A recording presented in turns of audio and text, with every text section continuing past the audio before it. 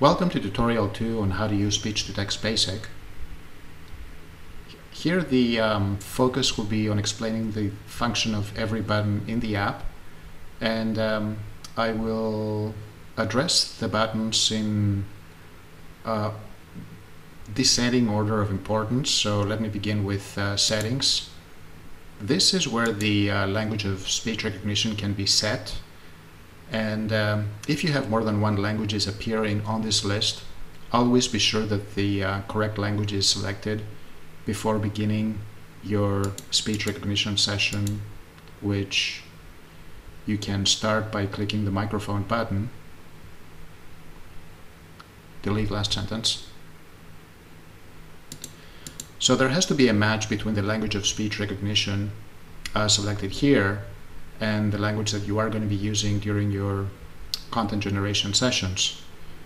And of course this has significance if there is more than one languages on this drop-down. And by the way, the languages that appear here are the ones they correspond to the language packs that you have installed in your Windows 10 system and that support speech recognition. This is what you see here. So if you have more than one such languages installed, ensure that the correct one is selected before beginning your speech recognition. However, if you're only going to be using one language, even though many appear on this list, you don't have to keep checking back, because the app remembers the most recently selected language and preserves that language when it is shut down and sets it as a default once it's relaunched. The only time you have to keep checking back is when you use more than one such language, meaning that you switch back and forth between, let's say, English and Spanish. So if your lastly selected language was Spanish, when you shut down the app, when you relaunch it and you plan on speaking in English, ensure that English is selected and not Spanish. Because if there is a mismatch, whenever there is a mismatch, the result will not be very good, as you can see from this.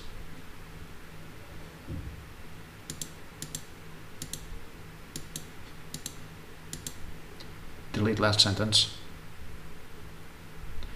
Whenever there is a mismatch, the result will not be very good. Okay, now we got the expected result.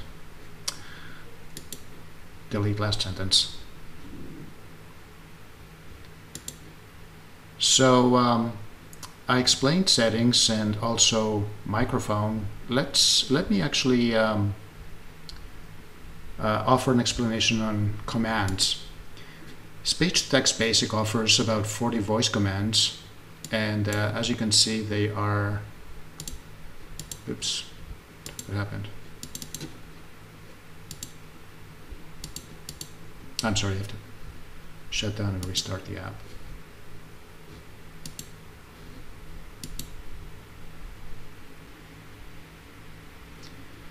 So as mentioned, SpeechToText Basic offers about 40 voice commands, and they are grouped under category titles for better organization.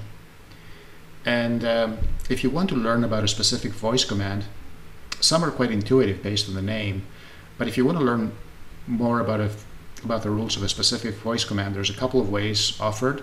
One is to click the microphone button and to read the short description that appears on this pop-up. But a better learning aid is to click the play button. Delete everything. And to watch Millions the demo. of people throughout the world have improved their lives with this self-help classic period. Select millions of people. Select improved their lives. Delete last sentence.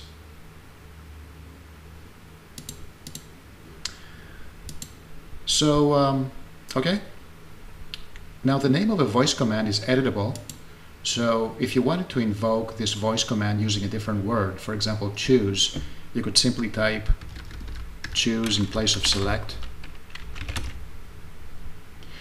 Once you do this, this is going to add choose, or the newly added the new name as a keyword that is associated with this voice command, and select is still there. So now there's two different ways to invoke this voice command. There is select and there is choose. And you can in fact add more keywords. For example, you could add highlight. It doesn't even have to be a single word, it can be a phrase. For example, do me a favor and select. So now there's four alternate ways of invoking this voice command. Okay, let's do an experiment and to confirm that they work. I like Monday, comma, Tuesday, comma, Wednesday, comma, and Thursday, exclamation mark. Select Monday, comma, highlight Tuesday, comma, do me a favor and select Wednesday, comma, choose Thursday, exclamation mark. Select Monday, comma, Tuesday. Do me a favor and select Tuesday, comma, Wednesday. Okay. Now, if you want to change the name of the voice command, you can, of course, because this option is offered. But an alternative is to simply add a keyword to the existing name. So let's go back to select now. Now, if I try to type select here, it would not let me, I think, because select already exists as a keyword. So what I would have to do is delete select and type select now. And this would add the keyword select, or assign it to this voice command, and restore the name back to select. Okay? Another important application of using keywords is accuracy. And for that, let me go to a specific voice command. Delete last sentence. And let me use the search box, because I want to go to the acronymize command. Now, acronymize is probably a word. It is a legitimate word of the English vocabulary, but it's not a very common one. And sometimes the speech recognizer does not recognize it as a word and thinks that it's two different words, or two it thinks it's two words that comprise acronymize. And let me show you what I mean.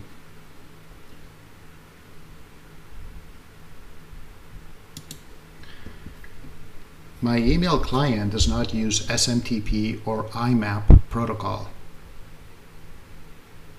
Acronymize SMTP.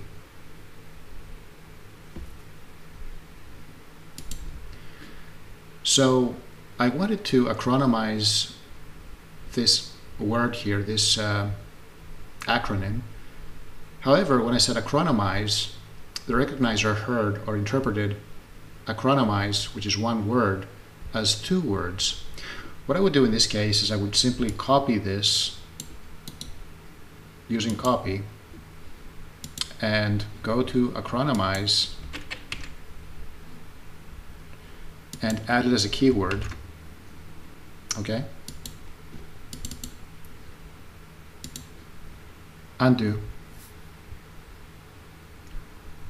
Acronymize SMTP. Acronymize IMAP.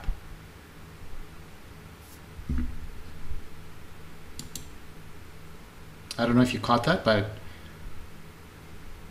on the status bar, it actually showed this newly entered keyword. So in other words, my pronouncing acronymize was registered as this version of the keyword, or of the command, okay? But because I entered it as a keyword, it was a hit. It was not a miss, okay? In other words, it executed the voice command instead of printing the statement. So accuracy is a very common reason to enter, alternate keywords to an existing voice command. Let's also do uppercase. Okay, this converts a segment of text to all upper caps. Okay, and the keyword is as one word. Okay, so it's uppercase. It's uppercase as one word. Let me try to uppercase something within the sentence. Uppercase my email client. This didn't work. So instead of getting this phrase here, these words uppercased, I got it to print literally what I pronounced because the recognizer thought I said uppercase as two words as opposed to one word. So what I'm going to do is I'm going to copy what the recognizer heard, which is uppercase as two words, and enter that as a keyword and assign it to uppercase, to the uppercase voice command. Undo. Uppercase my email client. Okay?